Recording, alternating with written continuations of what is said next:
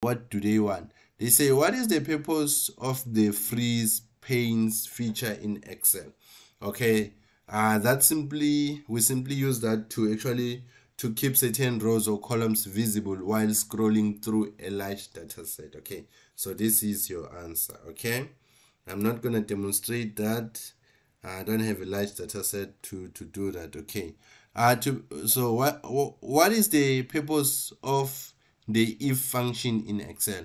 I'll demonstrate this in another day, but the correct answer is to perform logical tests and return one value if the condition is true and another value if it's false. Okay, so if you are interested in learning Excel, I think I'm going to start an Excel series, okay, which is not focused on assignments or anything like that. I'm just going to be teaching students how to use the features in Excel. So okay, stay tuned in this channel and you'll learn a lot. Okay, so but at the moment, let me just give you answers and then we move forward.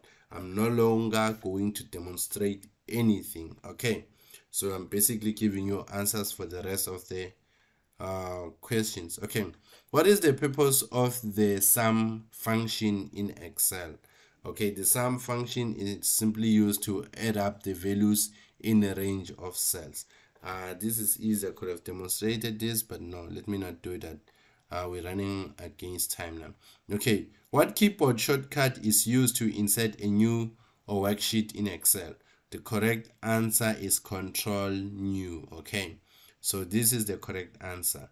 Okay, so okay, the next one. What keyboard shortcut is used to save an Excel workbook? Okay, this is true for most applications. It's just Control S. Even if you're using Word, if you want to save stuff, it's just press Control S. Okay, so that is true for almost all the apps that I know. Okay, which chart type is best suited for comparing values across different categories? Okay, this one is your bar chart. Okay, the correct answer is bar chart. Okay, which Excel feature allows you to automatically fill cells with data based on a pattern of series? Okay, or a pattern or series. I mean, the correct answer is your autofill. Okay, which Excel feature allows you to highlight cells based on a specific criteria? That is what conditional formatting. Okay, so once you're done with conditional formatting, the next one, just gonna do everything. Okay, which function is used to count the number of cells in a range that contains numbers?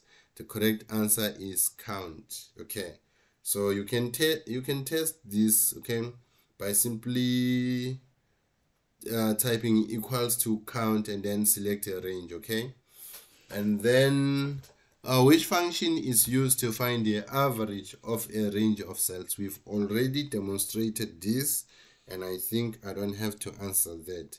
Okay, which function is used to find the highest value in a range of cells? Okay, this one is max. Okay, if you highlight a range of cells and then type equals to max in an empty cell, it will give you the highest number for that particular range. Okay, then the last three. Okay, which function is used to round a number to the nearest integer? That function is the round function. Okay, so the correct answer here is C. Which ribbon tab in Excel contains commands related to formatting cells? The one that we've been working on, this one I can just show you. It's basically your home tab. Okay, this is where you find all these features. Okay, so let's go back since that didn't take time. So the correct answer here is D. You have to select that one. Okay, but I don't think this is correct. I think, okay, if it was actually the correct format should have been this one. Okay, which is, where is it, DDMMYY. This is the correct format, but if you want to get 100%, you have to select this one. Okay, so Yeah, let's see what's going to happen. So now I'm going to select okay, now let's do that. So on the next video, I am just going to select all the answers that we've discussed here, okay, or